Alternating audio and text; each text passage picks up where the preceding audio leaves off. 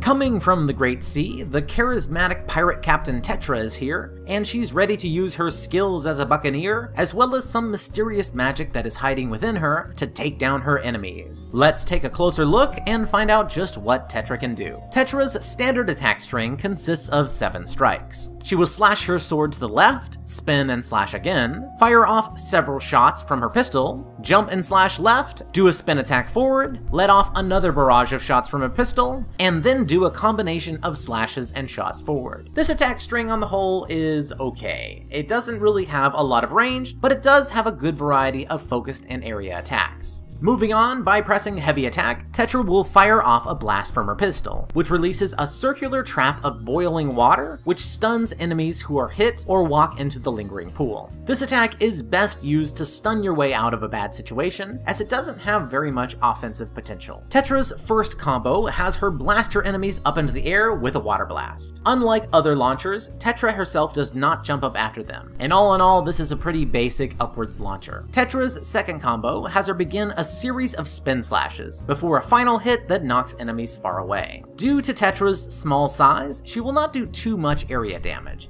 but it is good for focusing damage onto captains or generals. Tetra's third combo does a similar job by having her run and slash forward a bit before doing a big final hit. This, yet again, gives her another option for piling damage onto a single foe in front of her. Tetra's fourth combo has her leap up and use her pistol to attack a horizontal line in front of her before finishing with a large slash. This attack does have a very wide hitbox and is therefore probably best used when first rushing into a large group of enemies. Tetra's fifth and final combo has her blast off 2 large shots to the left and right before finishing with a large golden triangular blast in front of her. This is similar to one of Rapier Zelda's area attacks, however the fact that it appears in front of Tetra makes this a lot easier to aim than that attack, and this also happens to easily be Tetra's best area damaging strike. Finishing off the rest of Tetra's kit is her fourth special attack, which has her fire off a volley of attacks in front of her. While this does do good damage a short distance directly in front of her, it does not have a very wide hitbox.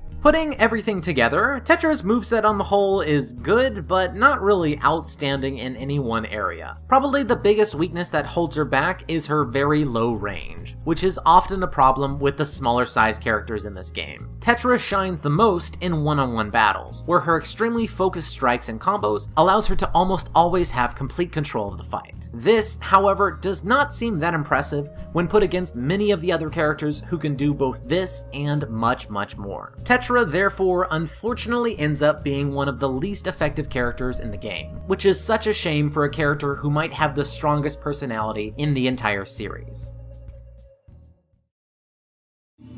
What's a crew soldier doing here?